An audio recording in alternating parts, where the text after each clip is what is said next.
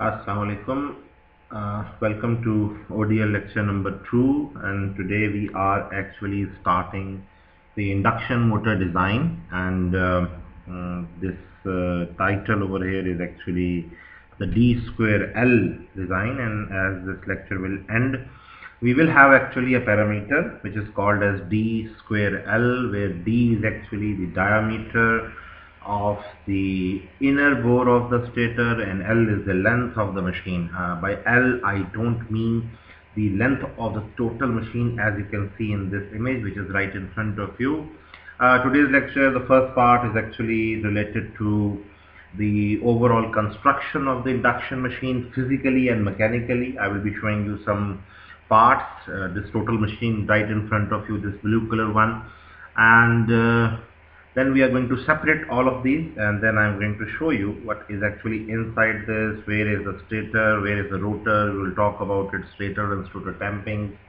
Then we are also going to talk about a little bit about the bearings, the mechanical stuff, the fan, the rotatory fan, and then the first design equation will be coming on, and at the end of that design equation, this D2L is over here, is actually going to be the end result of this today's lecture. And hopefully, I hope everyone has revised what is an induction motor from my lecture 1A and 1B. So let's get started. Okay, the picture right here in front of you, the blue color machine over here, it may be a single phase or a three phase, but I'm not concerned. It may be a three phase also of the same shape.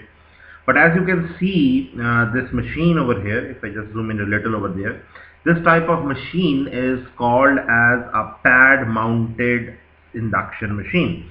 These are the pad, and we normally call it as the pad mounted induction machine, or maybe it can be even a DC machine, but the pad actually are these pads on which it has to be inserted at somewhere with the screw holes over there.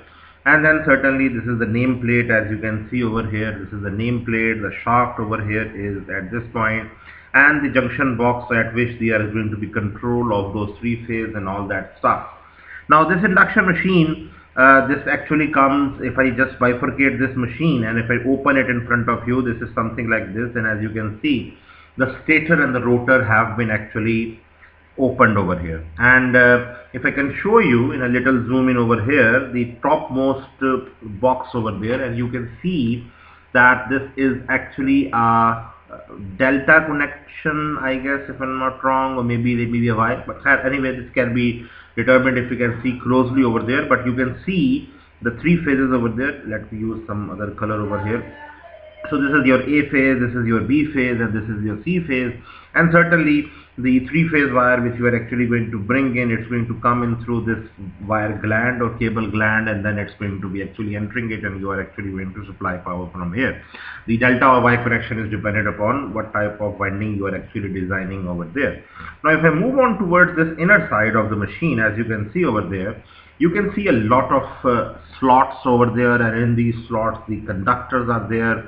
And what you can actually see over here, this portion where I'm actually rubbing this one and refining it, this one is called as the teeth of the stator over there. Now why it is called as the teeth over there? Because from these teeth over there, flux lines are actually going to originate from here, and they are going to go towards the rotor over there. Now this marking or this material over there, let me in fact call this one as with another material color over here, this encircle region, this one, this one, this one, you can see a white paper type substance in which the winding is actually insulated. This can be a paper if it is a simple 230 volt or maybe or even a 400 volt line to line voltage, but it can be a mica sheet or any asbestos sheet or something like that. So this is actually serving as an insulation. Yes, the wires are enameled. The wires are enameled. They are not conductor from the upper side. They will be only a conductor from the ends, where they will be actually used in abrasive paper or a sandpaper. But overall, these are lining of the slots is done with this paper. It can be a mica sheet or an asbestos paper or a simple paper or oil paper. Oil paper is also a very important paper. We will discuss this later on when we discuss a little bit large size of machines. So these are the stators. So you can see over there, this blue color ones, inside it there is a slot over there, and inside this slot there is actually the conductor placed over there. And if you can see a little bit inside over there, inside this over here, this all over here, this region of this wires over here, these are actually not the useful part. Why not the useful part? Because maybe a conductor is starting from here and then it is ending over here, and then when it has to end over there, it has actually traveled the whole length, and then it has come on from backside, and then it has completed this path like this. The useful part, which is actually going to produce that flux lines and all that revolving magnetic field, is actually this one and this one. This one over here, this portion and this portion, is actually just a connection between the two conductors, or the number of turns between these two coils over there. So this portion over here and this portion over here, we call this one as the overhang of the machine. Why it is overhang? Because certainly this is hanging beyond the length of the machine. Now one thing very important, I told you in the very start that there is a D2L parameter which we are going to find out today. So the length of the machine which I am talking about is actually this length. That is actually the stator material over there. So this length vector or this length arrow is not equal to from this point. It is actually just inside the stator over there. This overhang or this windings which are just connecting the coils over there, they are not the length of the machine, because we are not producing any flux from here. Even if they are producing, they are not being projected through the stator over there, and you can see the length over here, that is the length of the stator, is actually going to be the stator core, that is actually made up of laminations.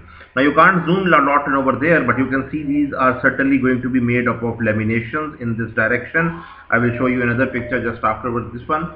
So these are laminations which are stacked together, and they are actually making the whole length of the machine over there. Now if I move my study now to this rotor over there, now you can see over there, the rotor is actually just a solid thing. It has no winding in fact. But in practically, this is actually a aluminium based solid rotor in which you are using some silicon alloy over there, which is actually 6 to 12% silicon added over there in the aluminium, and then you have fabricated this, die casted this rotor over there. Now when you are die casting this is actually the end rings. These two are the end rings over there, if I make them name over here. And certainly these are the slots or the windings inside this over here. So these are the slots or the windings, or you can call them as the bars over here. Now these bars are solid, they are not windings over there, and the reason of actually them a little tilted. Now this tilting of angle, why they are tilted, if I just zoom in a little bit, you can see the arrowheads, they are a little tilted. They are not aligned in the straight direction. So this means there is some skewing over there. This concept of making them skewing is very, very important in an induction motor design, and we will discuss when the rotor, I will tell you that why this skewing is done. But just for now, the skewing is actually done to avoid magnetic locking, that is actually the locking between the stator and the rotor, or it is controlling the pulsating torques which are being done over there. So this is actually, the rotor is made up of a silicon alloy, which is 6 to 12% silicon added inside aluminium. Pure aluminium is not used, the very reason because it's not a very good molding structure. It will not be very good mechanical stability is not there. So just a little bit silica is added over there to make it a aluminium silicon alloy over there, and this is a die casted. But before die casting, this is very important, before die casting, the rotor was also made up of laminations. This is very important. Now when this is made up of laminations, the slots are empty, and in those slots there is aluminium put over there, and that aluminium over here, you can see that aluminium over here which is in a little bit skewed direction, and then these are the two end rings over there. So you are having this end rings, and then afterwards this hole is the shaft of the machine. This one is a bearing over there, certainly similar like this over there. This bearing over here at this point, this is taken out from the other end. So when this machine is going to be again put back in a full configuration, this bearing is actually going to go at this side over there, and there is going to be the end plate or the clamp plate over there. Now what are the end plates, clamp plates over there? We will just see a little bit more in this picture over there. Now what you are seeing over here, this is a very simple machine which has been bifurcated in all of its parts. Same blue color machine we saw in the very first picture. Now you can see over there, this is a stator over there, in which the rotor is actually being again the same fitted over there. These are the pad mounts over there. The screws are actually attaching it to the frame of the machine. And then this is the bearing which is being going to be inserted inside this rear end shield. You can call it as the clamp plate or the end shield, whatever you want to call it. So this rear end shield and this washer plus this bearing, they are going to be press fitted inside this one. By press fitting I mean that this whole bearing has to be press fitted inside it, and when the shaft is actually going to be inserted inside this bearing, the bearing is actually going to be moving and the whole rear end shield is going to remain static. And then they have a very simple oil seal over there. Oil seal is there because the bearing can be oil filled over there. I will talk about different types of bearing just a little further over there. And then the last end of the shaft is there is going to be a fan. Now what's the use of the fan over there? Now since the motor is going to radiate heat, it is going to radiate heat in form of core losses or maybe even I square R losses, where that is going to go. So that has to be dissipated, and for that dissipation you can see the frame is made up of fins over there. These fins are actually also going to dissipate that heat, and this fan is also going to produce that airflow, and this airflow is going to come on from this perforated shield over here. So this fan cover or the fan clamp over there, the fan clamp is actually just going to be just a screw over there which is actually going to guide it on that shaft, so that when the shaft rotates, the fan is also rotating.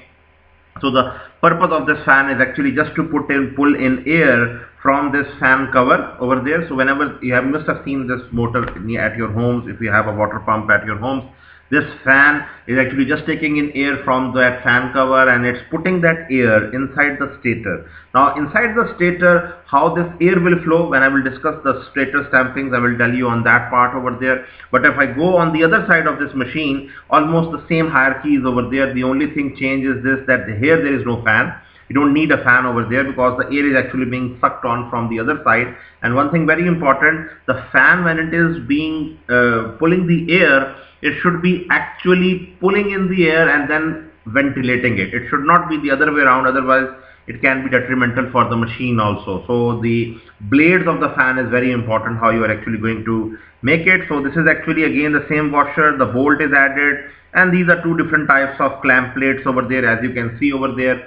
So these are B5 flange or B14 flange. These are mechanical terms, we don't need to go in that much detail over there. But overall, this is the same structure of an induction machine, and you can see over there, and these are just the control of the terminal box over here, in which all the windings connections are actually coming on, and from here you are actually going to supply the power, that is actually 3-phase over there. So this is an induction machine, 3-phase, and this is total open mechanical space in which you are seeing this whole 3-phase induction motor with a stator and the rotor bifurcated. Now if I move on towards a little bit more over here, you can see a little bit another diagram with almost same thing, nothing exceptional over here from the last picture. But one thing very, very important over there, which must I have missed over there, if you see this long rod over there, this long rod over there, these rods are actually going to fix the end clamp plates over there with the frame of the machine. This is very important over there, because if I just zoom in a little bit over there, you can see some screw heads over there. These are the points, and you can see the screw heads over here and at this point over there. So when the machine is actually going to be joined together, the screw which is actually shown over here, in fact I can just rub this off again and you can have a look at this. So this is happening like this, that you are actually having this rod is actually going to, the screws actually, they are going to go through this, pass through this, and this is going to join together. Now why this is very important over here, this screwing, it has to be very perfect, and it has to be combining all the two end clamp plates so that the shaft is actually just in center. This is very important.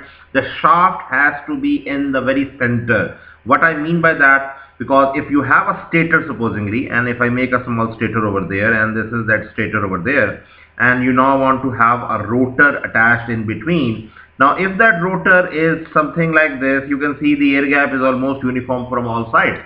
But somehow if what happens that your rotor is actually just a little away from one side. So here the air gap is large, here the air gap is small. So what will happen? The stator is going to have an unbalanced magnetic pull.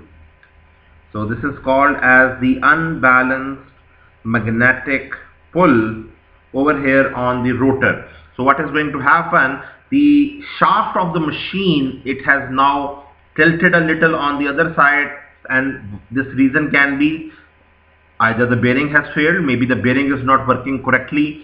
So this is very important that the bearing should be a very good quality, not some cheap bearing which will lose after it. And secondly, the clamp plates are not of some good iron or material over there. So what will happen? Maybe the clamp plate become loose and it has some deformation. The shaft will bend. When the shaft will bend, the machine will have now an unbalanced magnetic pull, and because of that unbalanced magnetic pull, the machine will be producing torque jerks. But what I mean by torque jerks over there, the point where it is actually closer, it will be actually a different torque. Here it will be a different torque. So what will happen? This torque is going to be more than this torque over here exerted here. So what will happen? There will be torque jerks over there, because if you remember in a machine, if we have a central pivot over there and you have something, you are putting force over here, you are putting force over here, the fulcrum, on the fulcrum, the starts to rotate over there. But what's happening over here, you have a more torque over here and you have a small torque over here. So what is going to happen? The motion is not going to be of the same speed. It will have some jerks over there. Primarily you will not see anything different because the machine is running at a very high speed. But if you do a very close analysis of the speed on some revolution basis, you can find out this problem, and this problem will deteriorate even more over there. Why? Because this gap is more, this gap is small. So what will happen? It will degrade it more towards it, because what is happening, one side force is more, the other side force is less. So the rotor shaft will now bend, and when this bending occurs, the deformation is permanent, and then maybe you have to replace the rotor or maybe do some mechanical engineering on that stuff so that it can be actually used over there again. Now, so this one is the clamp plate. So clamp plates are very important. The next thing very important over here, as you can see over here, the frame of the machine in which the stator slots or stator core is going to be placed, this is actually made up of cast iron. Now this is very important. Why? Because the cast iron is very simple, or in normal words if we talk about in Pakistan, it's called as degi loha.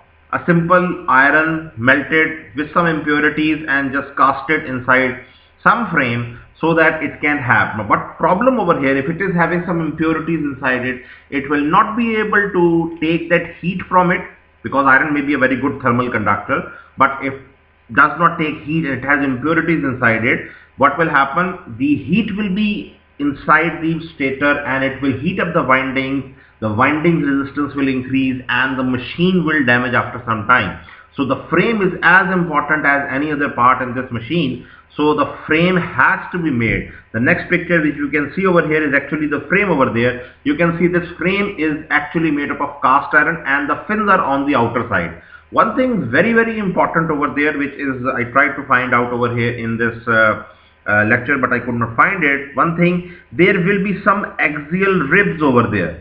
By axial ribs, I mean that there will be just like fin-like structures inside the frame so that you can attach your stator core over there or laminations over there. So these are going to be very important over there.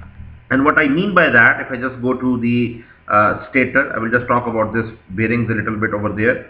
Let me in fact show you. If you see this stator laminations over there, these stator laminations, there is a small cut over there. If you can just zoom in over there, this one, this is a very small cut over there. Now the point of having this cut over here, this cut is also here at this point, and this cut is also here at this point, it's also here, and I guess at some other point also. Now the advantage of having these cuts, these are axial ribs, so that when this whole steel, silicon steel, all these laminations, they are going to be actually fitted inside this frame over here. The frame will actually, those ribs or these axial ribs, these are called as axial ribs over there because they are on the axis of the machine. What is the axis of the machine? The axis of the machine is like this one. So the axis of the machine, the ribs are there, and when the stator laminations are actually going to be inside this one, they will disallow the stator core to move, because sometimes the force is being exerted. The force is also being exerted on the stator coils over there as well, because there is producing a revolving magnetic field. The rotor can have effect on the stator as well. So the stator core can also start to rotate. So just to avoid it, we have to make those axial ribs and those cut in those laminations so that the stator core is intact. We need that to be stationary. Only the rotating part is the rotor over there. So the frame is as much as important, and if you go on towards your chapter number 8 over here, in chapter number 8, when you're talking about the frames of the machine, there are two different categories of the machine. They are called as the small machines or the medium machines. They have a different standard, and if you have a larger machine, then it is going to be going in a very large one. And for small and medium machine, they are actually attributing them equal to 200 kilowatt over there. And if you are having more than that, approximately larger ones can go up till like 10,000 kilowatts over there. They take them as the larger machine. So if you have a small or medium type of a machine, the standard that is used is equal to IS 1231, and it's actually a very old standard, but still I guess this is used somewhere in Pakistan. So the small or medium one, the industrial standard is IS 1231, and if you're talking about a larger machine, which means it can go up till 10,000 kilowatts, which means actually 10 megawatts. Now 10 megawatts is a huge machine. The standard for this one is actually 8223, and this is 1976 version over there. So the name nomenclature is almost the same. So what they do for the small and the medium machines, they have the sizes already given. So if they want to make some mechanical frame over there, they have fixed those sizes. Okay, we want something a 10 kilowatt machine. They have fixed those diameters and the length of those machines, and you can play with the other thing over there. So the diameter and the length over there, which I will discuss shortly, D and L of the machine. D is not actually the physical diameter, it's actually the stator core diameter. That, and the length of the machine is actually the length of the stator core over there. So this D and L are fixed over there, and the reason of fixing actually over there for different classes of machine is that so that you can make it economical. Otherwise every manufacturer is going to have its own D and L. So the frames are actually produced by some other industry, and the other machine and the other portion of the machine, that is actually the stator core, the rotor core, and all other things are actually being done by the own industry, whoever is designing that machine. For larger machines, they don't try to use actually frames in circular nature. They actually try to use boxes over there, and inside those boxes they try to fit that machine. And if I have this one as this one, so the shaft is actually coming out over there. But again, the main advantage of using frames or large boxes for larger machines is this, that you can actually open this top cover and you can go inside it. But one thing very important, the stator core has to be fixed with the frame. It should not be allowed to move over there. So this is very, very important over there. So this is about the frames over there, and I hope you can understand this one. Kindly go through the article 8.2.1. It's about the frame in your books, and I've tried to give you a little bit information. Now if I move on towards the rotor, this is a small picture. As you can see over there, there are two types of rotors over there, and you can see in the first one there is the slip ring rotor over there, which is actually the wound machine, and you can see the three rings over there, and these are those slip rings, and in those slip rings you can see this is 1, this is 2, and this is 3. The carbon brushes which are sliding on the rings over there. Now these slip rings, they are very, very important, and these slip rings are actually made up of these slip rings. These are actually the slip rings.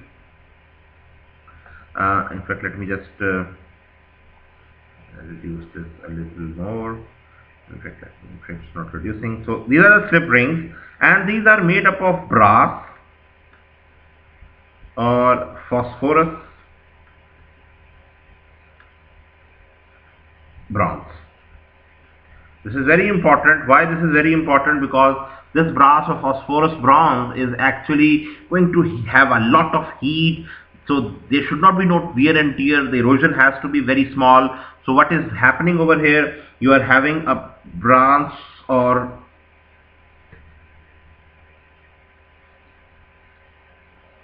so this is the brass or the phosphorus rings over here on the slip ring rotor over there, and these are the carbon brushes being used over there. So these brass or phosphorus rings are done on the shaft over there, and in below this one there is a thermosetting resin on this one, because this is going to be subjected to a lot of heat. So there is a thermosetting resin placed over there, and then this brass or phosphorus rings are attached over there, and then there is some carbon brushes attached over there, so that they can actually bring those three-phase connections out of that slip ring rotor. As I told you in the last lecture also, that the slip ring rotor is going to be having a very high starting torque as written over there. And if I talk about the squirrel cage machine, as I have told you, there is a little bit skewing going on, and you can see they are not straight. The bars, they are not straight, there is a little bit skewing, and this one is the end ring over here. So you can see the end ring is actually just short circuiting over there. So this shape of the cage rotor is actually just like a shape of a cage or squirrel cage. That's why it's called as the squirrel cage machine. It has a very low starting torque, but overall the efficiency and the maintenance of this machine is very small. So otherwise this machine is very much used. Almost like 70 to 80% of the machines are squirrel cage machines. Slip ring machines are only used, or wound machines are only used whenever you are going to have a little bit difference of torque required or high starting torque, as I've discussed in the last lecture. Now this is again the same rotor or the rotor bars, as you can see over there, the same end rings over there. These are simple fins added. I hope this doesn't confuse you. These rings or these fins are added just there to cool down the rotor, so that when the rotor is rotating, it can have some airflow over there, and because of that airflow, when the rotor is rotating, this can give you a lot of airflow. The temperature can be reduced over there. Plus there is vents on the both sides of the stator and the rotor lamination. So this is again a simple picture, nothing fancy about it. Again, this is a pad mounted over there. You can see the stator slots over there, the laminations. If I just zoom in a little bit over there, these are the teeth over there, in which these are the teeth over there, and inside this space, this space, this space, this space, these are the slots in which the windings are going to be. These are the teeth which are going to be having the flux flow. From the slots, flux is not going to flow. This is very important. The flux lines are going to flow. If I just zoom in again over there, and if I show you with another color over here on this one, flux lines, if they are being produced, they will start to flow from here, they will start to flow from here, they will start to flow from here, they will start to flow. So the teeth are actually very important over there. From their teeth, the flux lines are actually going to flow. So the teeth are going to have a very different flux density. Why? Because if you can see over here in the teeth shape is very much important, how you can actually make the flux lines uniform. So the teeth, we will discuss them in very much detail, how the stator slots and teeth are going to be designed. But just for now, this is again a simple diagram. You can see the end rings and the laminated sheets over there, the shaft and the conductor bars. As I have told you, there's a little bit skewing done over there. The end rings are also shown over here in this picture. So this is just the rotor. This is a squirrel cage rotor over here in picture, as you can see over there. Now, before I go on forward, there are two types of bearings used normally in small machines. This one is called as the roller bearings over there. Now, why this is called as roller bearings? If you can just see, zoom in inside this one, these are rollers. So when this center one is going to be placed just in the center, and this is going to rotate, these balls, these are not actually circular balls, these are actually cylindrical balls over there, and when these are going to be rotating, they will be rotating in one certain direction, so that the inner material, which is actually this portion over there. Let me use another color on this one. So this one over here, this is going to rotate, and these balls over here, which are cylindrical rollers, actually they are actually going to be rotating over there. This is called as a roller bearing over there. The next type or another type of a roller bearing is this one. This is called as two tapered roller bearing. As you can see, this is a cut shape over there. These are rollers over here: 1 2 3 4 5 6 7 8 9 10 11 12 13 14 15 16. So there are 16 roller bearings over here, and these are on this side, and certainly 16 over here on this side over there. So this is called as a two taper. So on two taper, because it's on the both side. In the previous picture it was just one in one angle over there, so they could have it. Now these are a little bit expensive because of the roller bearings, because there is a little bit fulcrum so that they can actually move over there. The replacement of this one is actually the ball bearing, and normally you have seen this one. Now instead of the normal roller bearings, this is called as a ball bearing over here, and here inside you have spherical balls. Now those spherical balls can move in any direction. Even if you can see over there, this inner ring over here, it's a little bit deformed, it has a little bit angle, but still the rotor will rotate. Why? Because these are balls and they are spherical in nature. The bearings can withstand that. So ball bearings are used wherever there is a little play in the rotor shaft.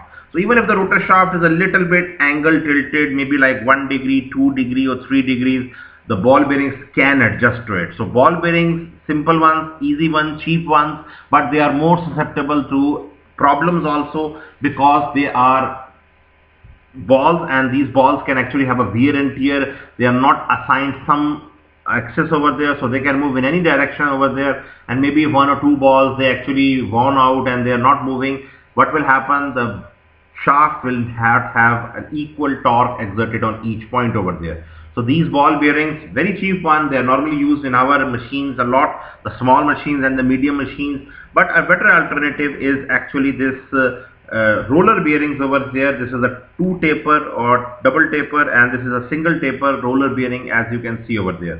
Now these are used in small and medium machines. If I talk about a larger machine, in a larger machine they are used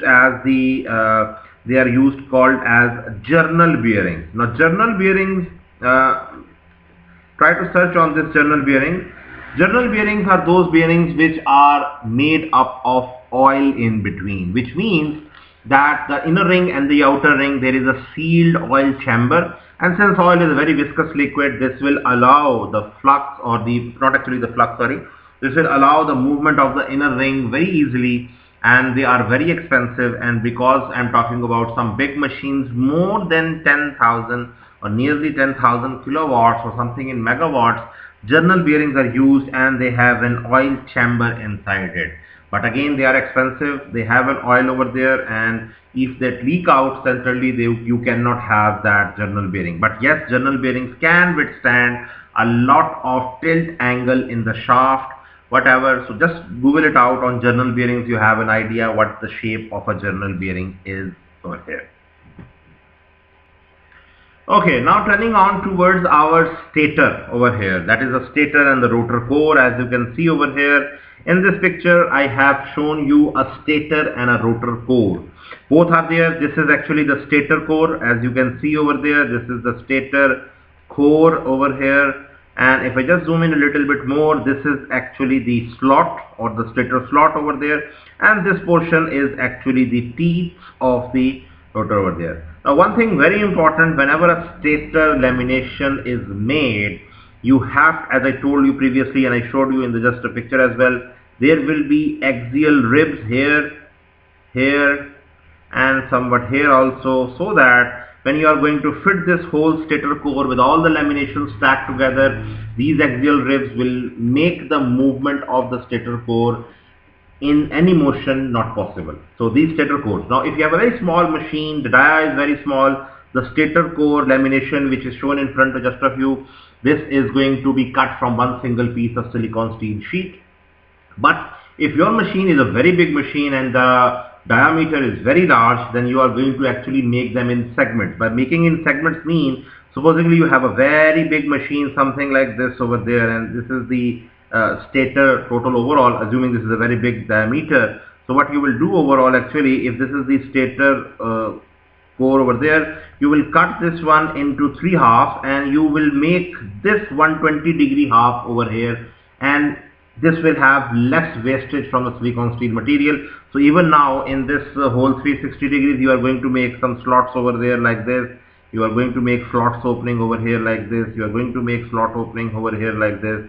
So you are actually going to save a lot of material. So this all overall, this is 120 degrees, so you are going to make them in segments. You can increase the number of segments if the machine is very large, but overall the stator core, if you are designing a small and a medium type of machine, the whole stator core is cut from one single piece as shown over here. The same goes on for the rotor, nothing fancy over here for the rotor. The rotor, you have to keep a keyway arrangement over there, not shown over here in this diagram, so that when the shaft is inserted inside it, there is going to be a small keyway. This is called as keyway over here. This keyway is going to make the rotor shaft fixed with those laminations over there, so that when the shaft rotates, the rotor also rotates, or if the laminations are rotating, the shaft also. Otherwise, this can be possible that the laminations are separated, they are rotating, but the shaft is not rotating. So this is just an axial keyway over there that is actually just making the shaft of the rotor. Same definitions apply for the rotor as well. This is the rotor teeth over there.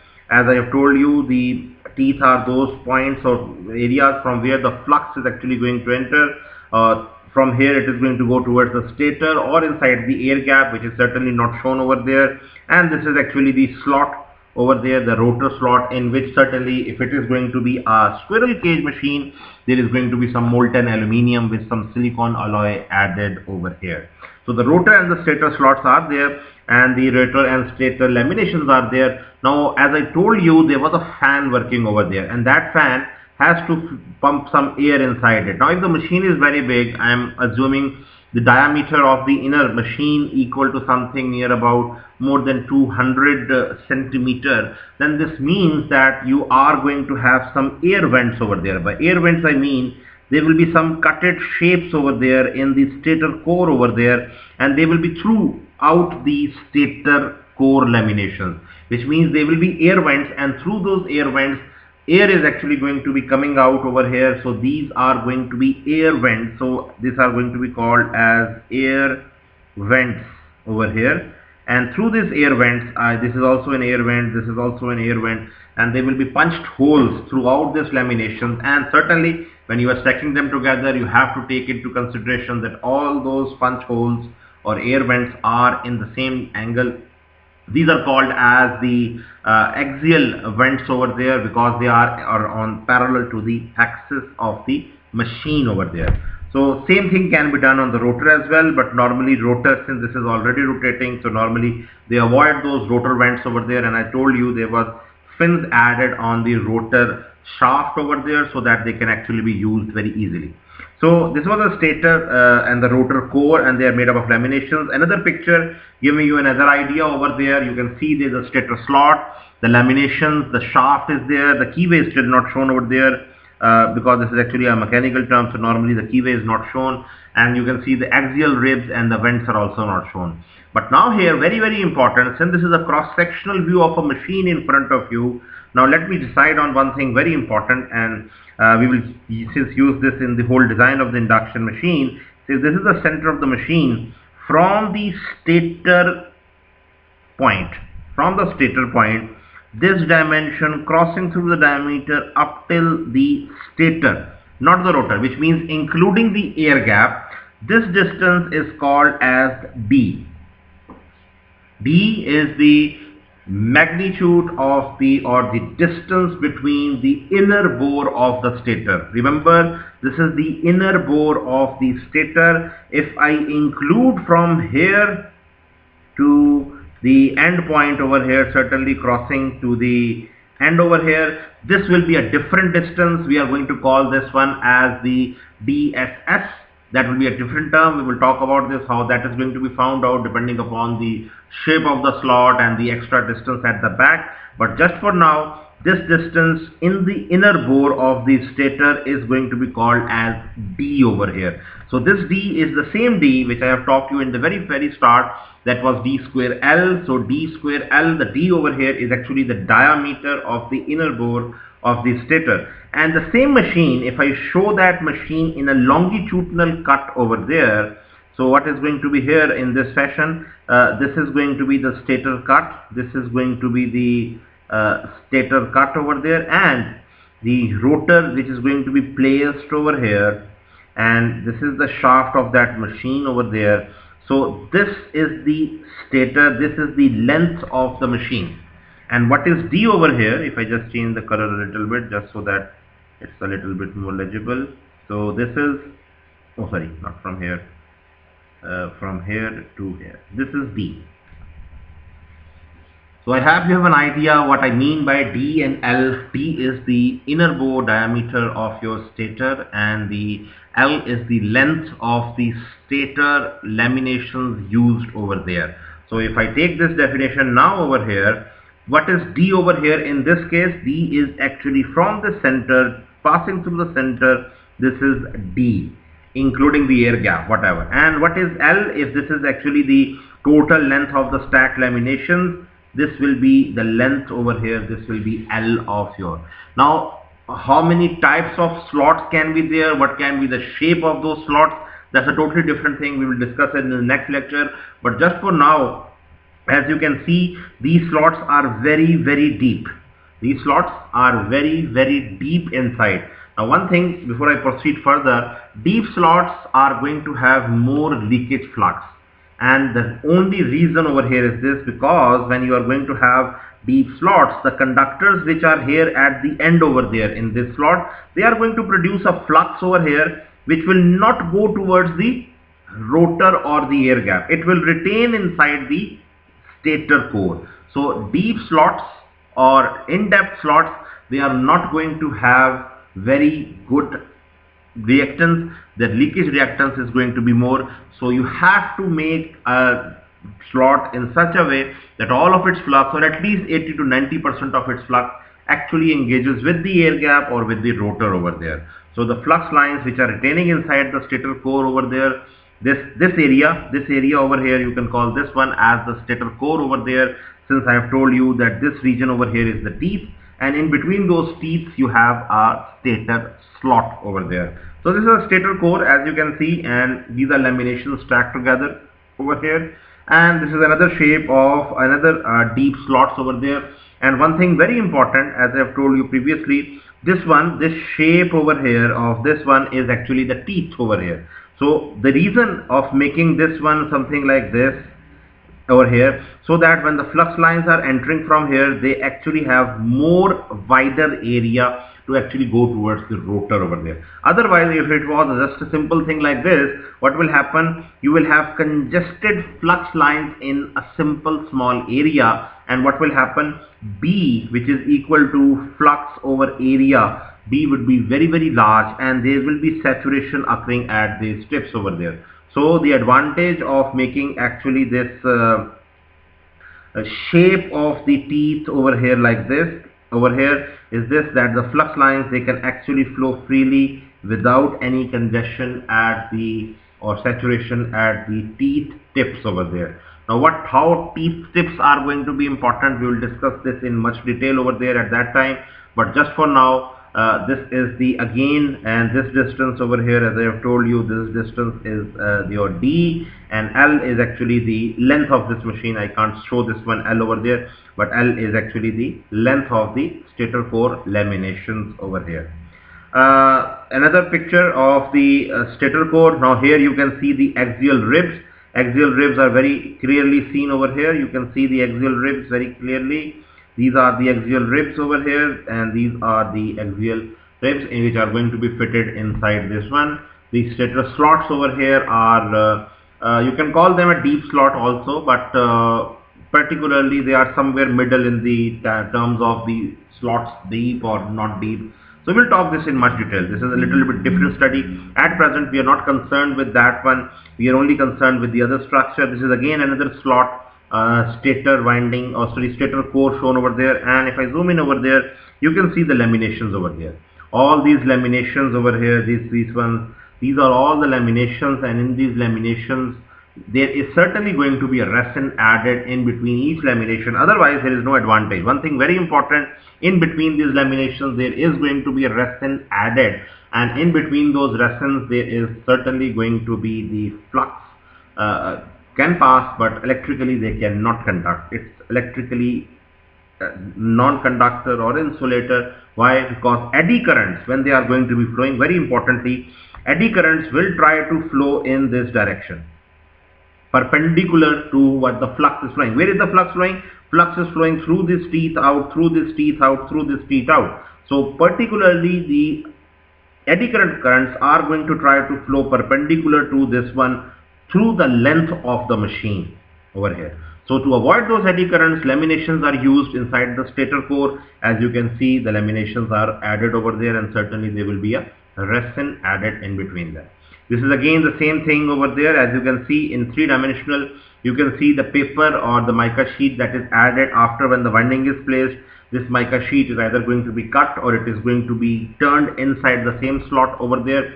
And the overhang, which I told you previously, this is that overhang, the connection between the two ends of the coil, which is actually not important for us, but it's actually important from the electrical point of view to complete the coil or the path of the current. This is called as the overhang. And one thing very important, this overhang also has a leakage reactance.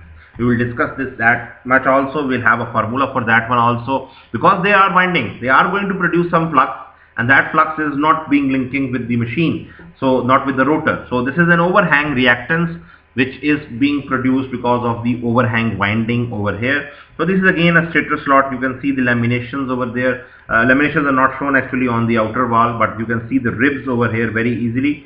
But it is made up of laminations, and the windings are placed inside these slots over there. A simple picture giving you a slip ring induction motor over there. As you can see, the stator is connected in delta configuration over here. The stator is connected in delta.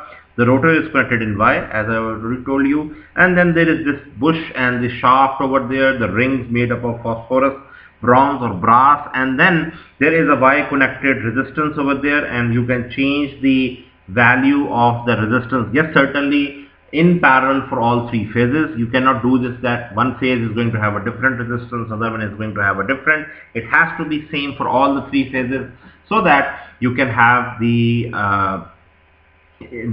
rotor resistance change simultaneously for all the three phases, and by which you can actually change the starting torque of your slip ring induction motor. And this is the same picture in just a little bit zoom function over there. The same brass rings or the same phosphorus bronze rings over there, and the windings are made over there. Those windings are connected with this three shaft over there, and the shaft is certainly rotating. And this is the stationary part. One thing very important, this spring over here is stationary. That is actually the carbon or the graphite, which are actually constantly in touch with those phosphorus or brass rings over there, which are called as slip rings over there. So these are constantly in touch over there, so that you can actually have a constant connection.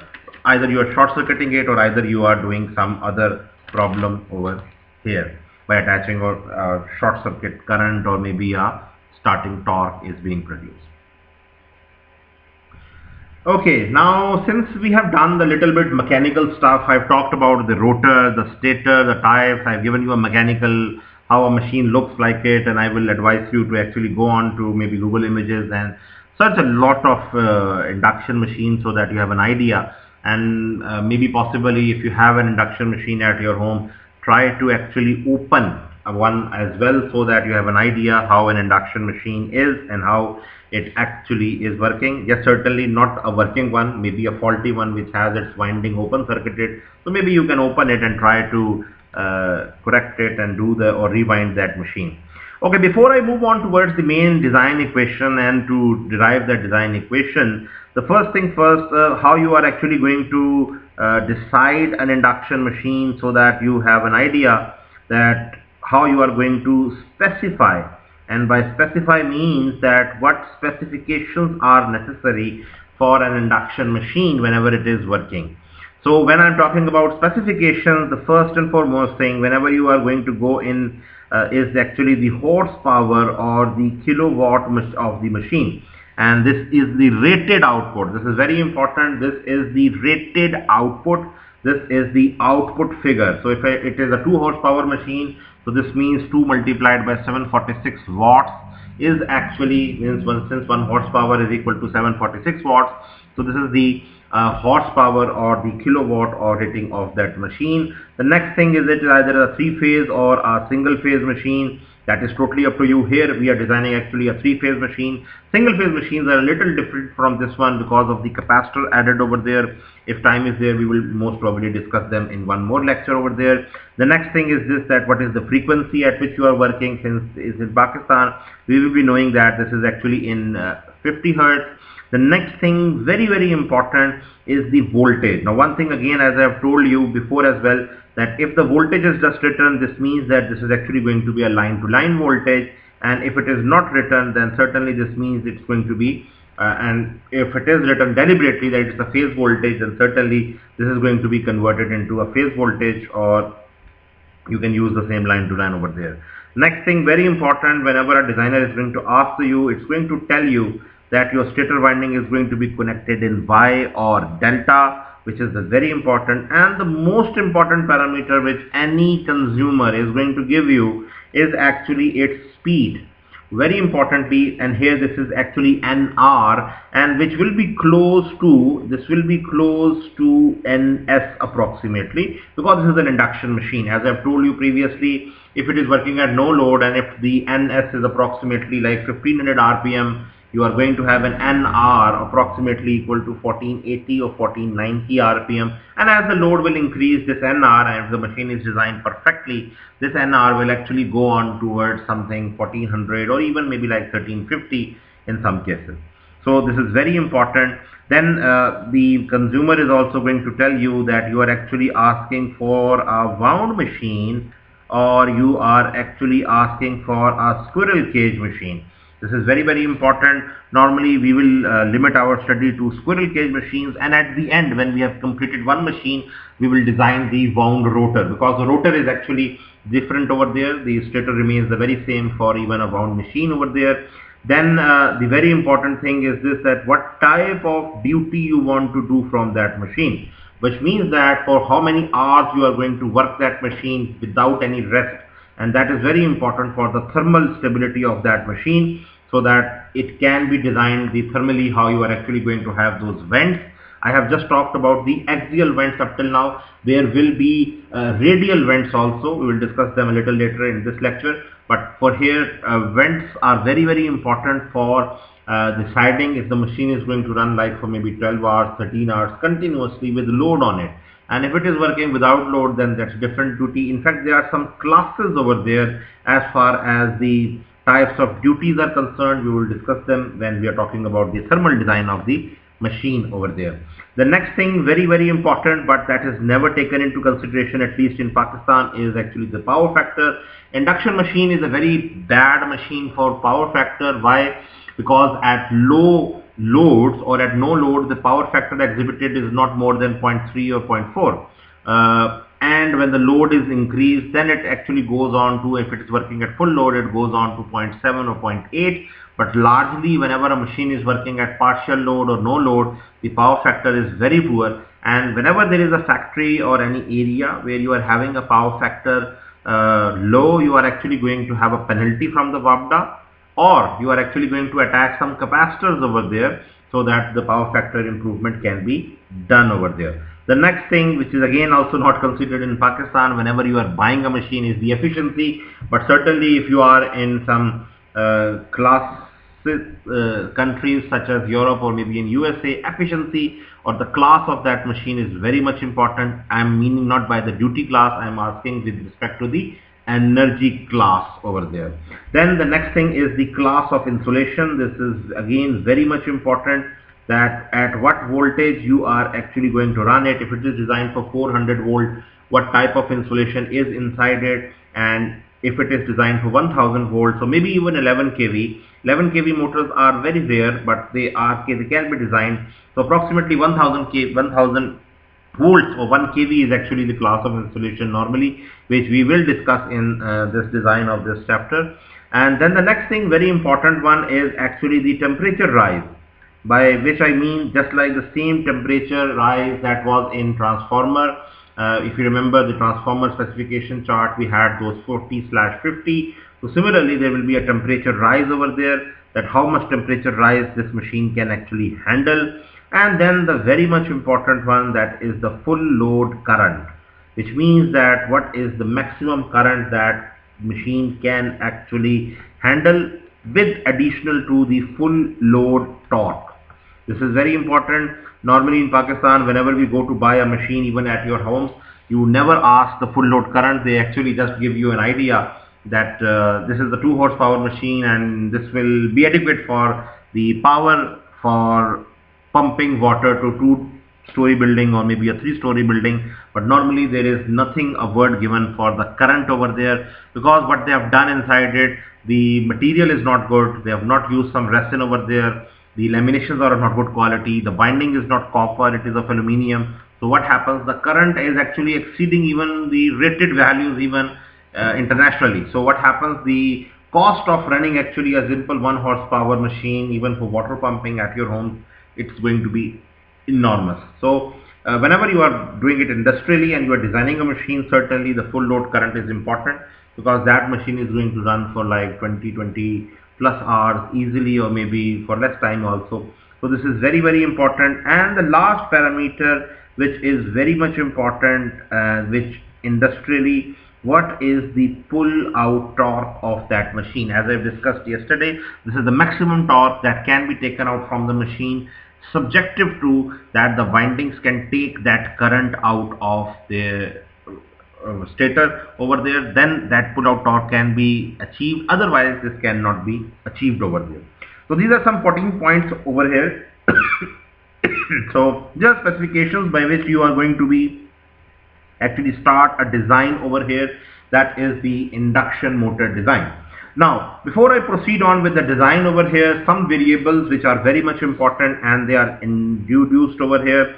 The first variable which I am introducing is EPH, and it's self-explanatory that this is actually the induced EMF inside the stator winding, and this is induced EMF per phase in volts, certainly. And this will be approximately same as VPH. Why approximately same? Because there is going to be certainly some drop across the stator windings and the stator leakage reactance. So this E1 or EPH, in fact E1, let me write it down, E1 is the same as EPH, or the phase voltage, that is induced EMF per phase over there. Then the next thing is IPH, which is actually the induced current, actually, or not induced, actually it's the current flowing inside. So this is the current per phase.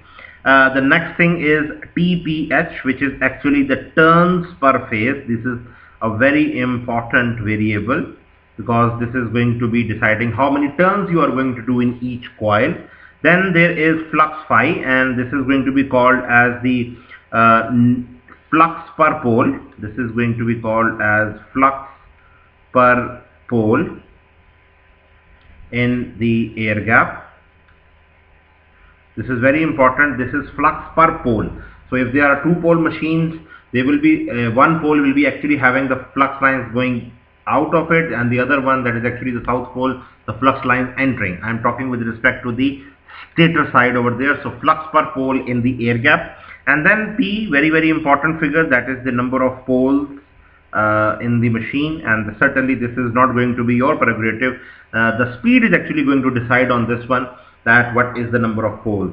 The next thing, very important, that is KW. This is called as the winding factor. Now if you remember, in transformer all the windings were done at the same axis. Now this time the windings are not done on the same axis. You have a distributed winding which is distributed in all of the oval 360 degrees over there, if even I'm talking about one phase. So there is going to be a winding factor, and that winding factor is going to be less than or equal to 1. Now, rarely you will find a winding which is less than or equal to 1, but normally any winding factor, or if it is done for stator, we are going to call is KWS, and if it is done for KWR, that will be for the rotor. But since we are not talking about the rotor at present, we are only concerned with the stator at present, because we are designing a winding for the stator first. Rotor will be done when we are discussing about a wound machine. But just for now, KW or simple KWS is actually the winding factor, telling you the acceptability of that winding as compared to when the winding was done on the same axis. So this will discuss it in much detail at the time comes. The next thing which I have introduced in the last lecture also, which is called as the average value of the flux density. So this is the average value of the flux density in the air gap. So I'm using AG for the air gap. I'm just trying to use some abbreviations over there. The next thing, very much important, AC. This is a very important parameter. AC is the ampere conductor. This is the ampere conductor per meter of the armature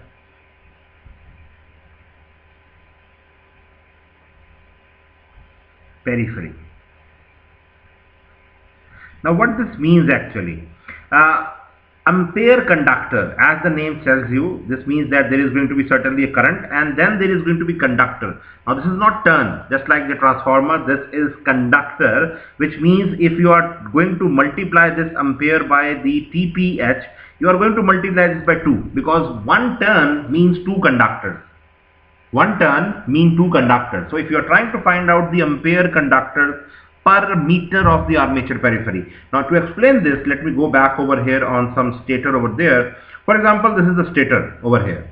Now supposingly you had approximately, let me use another color over here. If I have approximately in this slot, there were like, supposingly, just for example, there were like 10 turns over here. Okay? And since one turn, whenever it is done, it's going to be 10 turns over here, 10 turns over here, like this.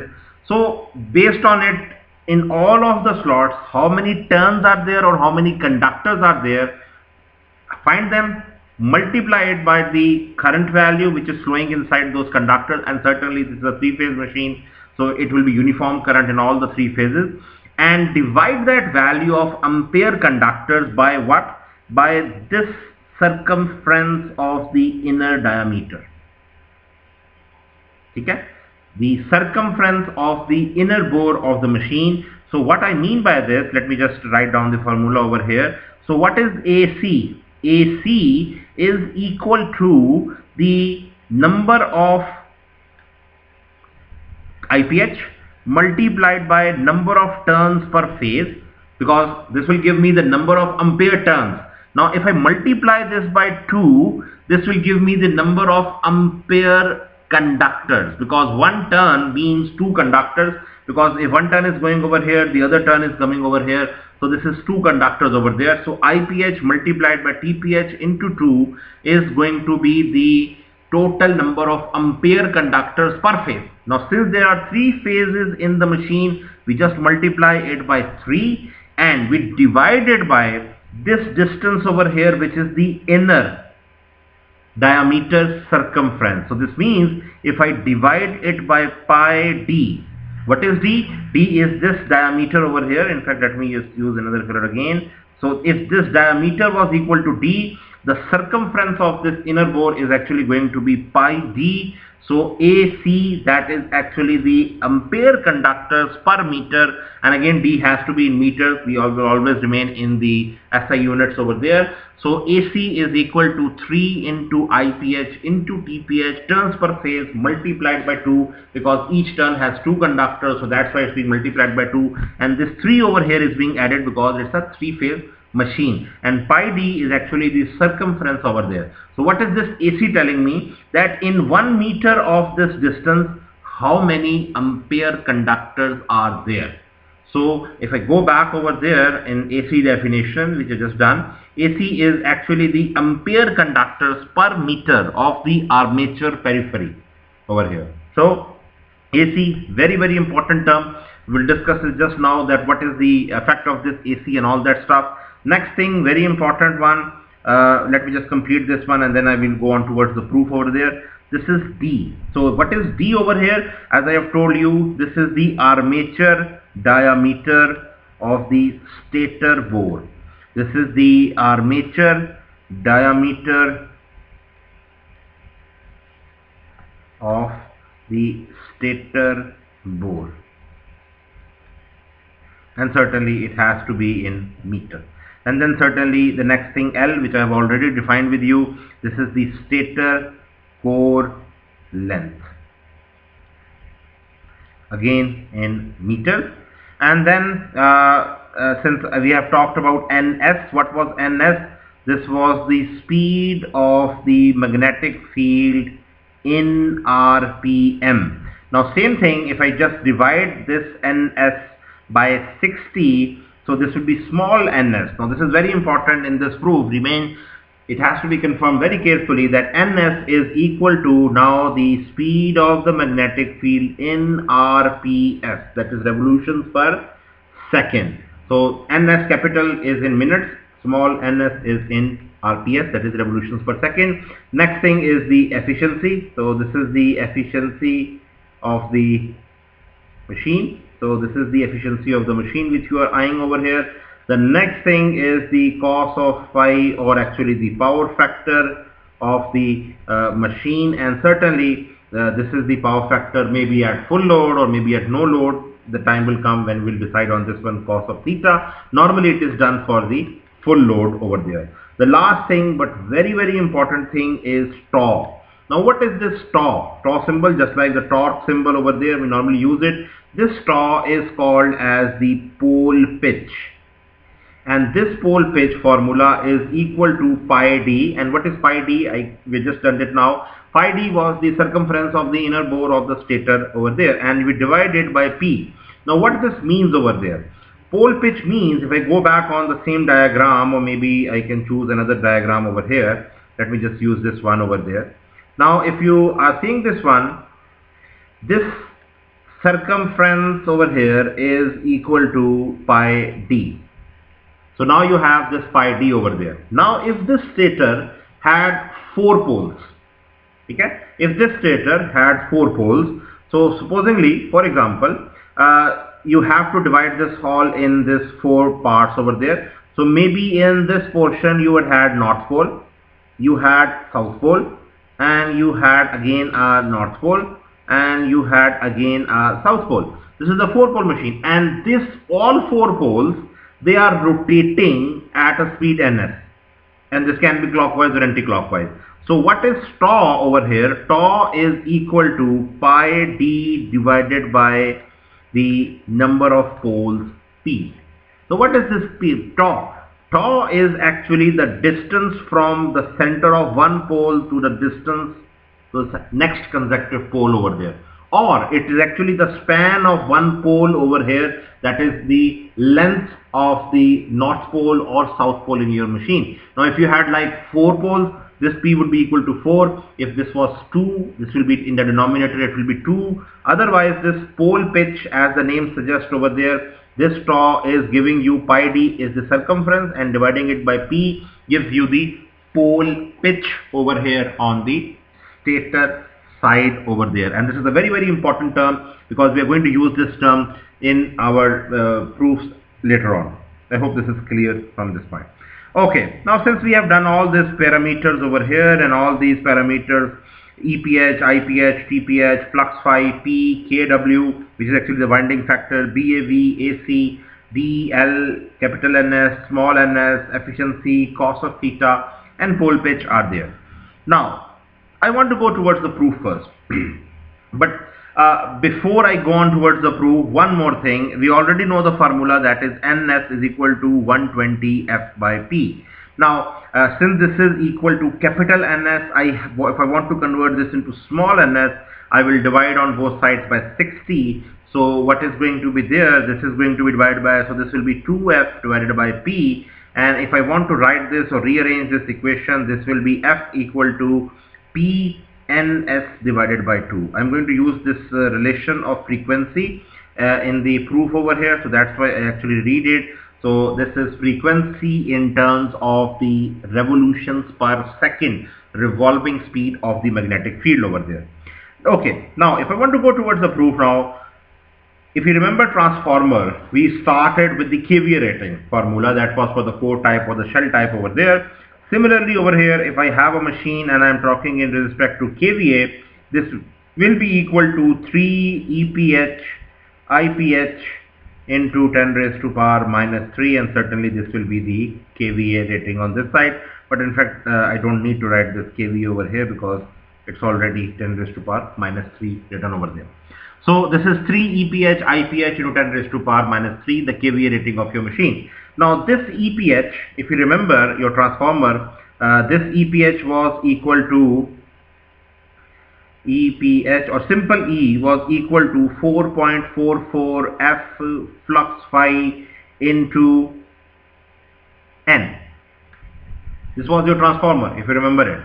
Now same thing, you are going to add this one over here, and in this time this EPH, this was actually for the transformer. Now when I am going to use this for the induction machine, this per phase voltage or induced EMF EPH inside the induction machine is going to be equal to 4.44. F will remain the same, flux per pole will remain the same, and instead of N, here there is going to be TPH, because this is the turns per phase. Here we are using the word term or the variable TPH, and we are going to have the factor KW also added. Why? Because KW is the winding factor, and I just told you that the practical value of number of turns which are happening is dependent upon how the winding is distributed over there. This KW factor is always going to be less than 1, and normally this value will be limited to something 0.5, 0.6, or sorry, not 0.9, 5.96 or 0.89 or something near about. So your EPH is equal to this form over there, and now we are going to put it in this equation. Now before I move on further and put in this equation over here, we just declared what was BAV. Now what is BAV? BAV is the average flux density inside the air gap. And what is air gap? Air gap is actually the region between the stator and the rotor. Now we have defined just in this variable what was flux phi. Now what was flux phi? Flux phi was the flux per pole in the air gap over here. So if I have known that what is flux per pole in the air gap, so BAV, I can write it down equal to the total flux phi of T divided by the total area in which that flux is actually evident. So what is the total flux? Since I know the flux per pole, I can find out total flux phi, multiply it by P, because flux phi was the flux per pole and P is equal to the number of poles over there. So this will be a total flux over there.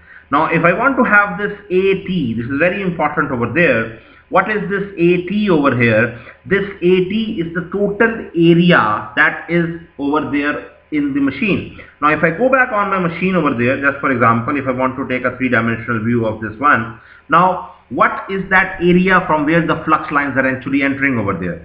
Now if you see this very closely in this three-dimensional picture, all this area which is in this inside area, certainly including the other side as well, all this area which is actually having a circumference of pi d, that is actually combined with the total length of the machine, that is L.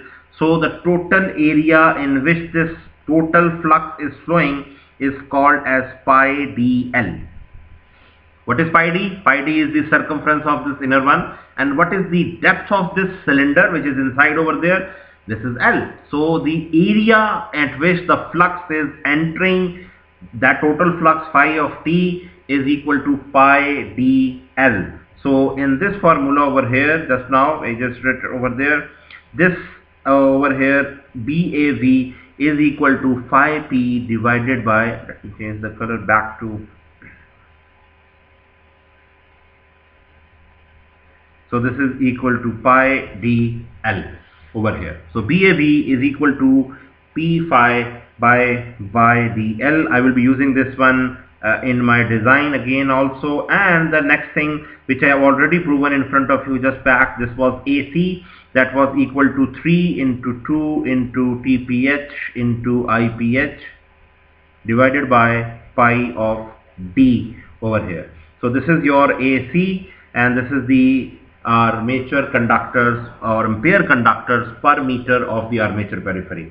So now I am going to use this one, and these three combined with this NS P by 2, which is equal to F over here, and use this one in this formula, which is kVA is equal to 3 EPH into IPH into 10 raised to power minus 3 over there.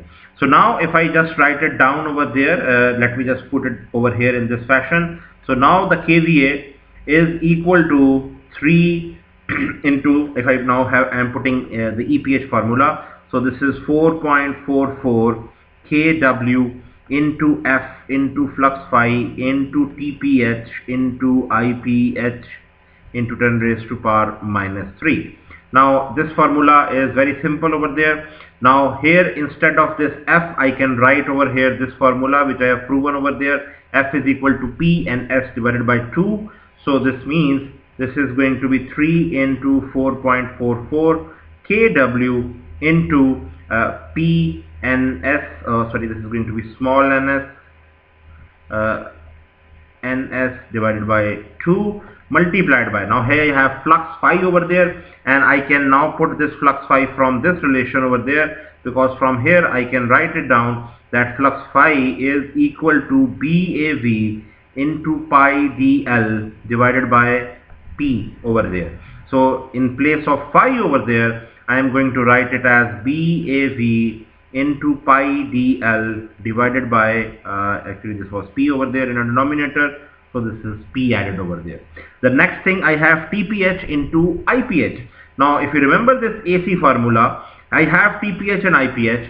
So from this AC formula, I can write down that TPH into IPH is equal to AC into pi D divided by, I can write just 6, or it is 3 into 2 over there. So over here, instead of TPH and IPH, I will write it as AC into pi D divided by 3 into 2, and then the last term, which is actually just a constant, which is actually 10 raised to power minus 3. Now there are some things which can be cancelled very easily. This is 3 and 3 have been cancelled, 2 and 2, and this comes out to be 1.11. and then I have some terms over here which can be combined together. This is equal to 1.11, and since this is 1 pi and 1 pi, so I can write this one as pi square, and then I have my kW, then I have my BAV, and then I have my AC over there, and this can be combined with the 10 raised to power minus 3 term over there, and the remaining one, since this is D, so this comes out to be D square L over here, and with this term there is the speed, which is NS.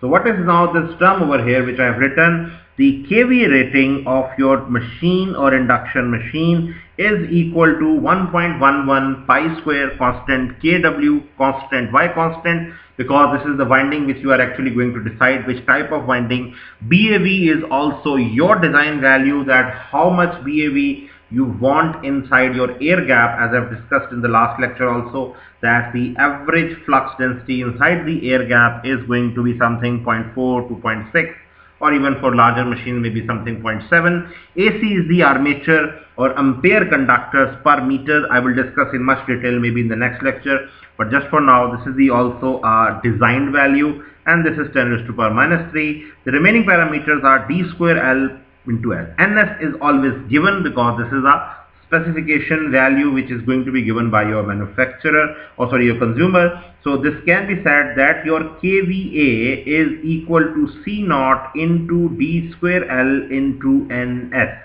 So this is the first design equation which you are getting, where C naught is equal to 1.1 pi square into kW BAV AC into 10 raised to power minus 3. So this C naught has a similar value just like that K over there, but we are not going to actually have that K C naught assumed over there, because we will have a value selected for BAV and for the AC, that is actually the ampere conductors per meter. But what this equation is telling me from here, that if you know your kVA value, you know your NS, that is actually the RPS, that is actually the revolutions per second over there. So you can decide, if you have calculated your C naught, you can decide D square L. And what is D square L?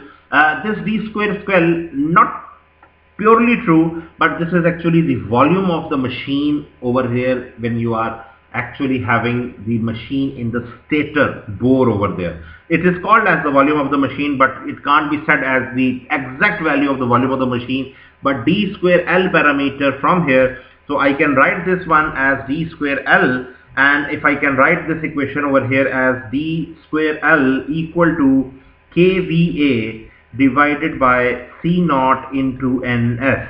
Now what this equation is telling me, that the volume or the size of the machine, let's call it the size of the machine, is directly proportional to the kVA. If you have a kVA machine, kVA of the machine is large, you are going to have larger size of the machine. But okay, let's assume you have a kVA of the machine required by your consumer. You are requiring a C naught value larger enough so that your D square L, which is actually the size of the machine, is small. So if you are going to select smaller value of C naught, which means you are going to have smaller value of BAV, you are going to have smaller value of AC, you will have the size of the machine reduced over there.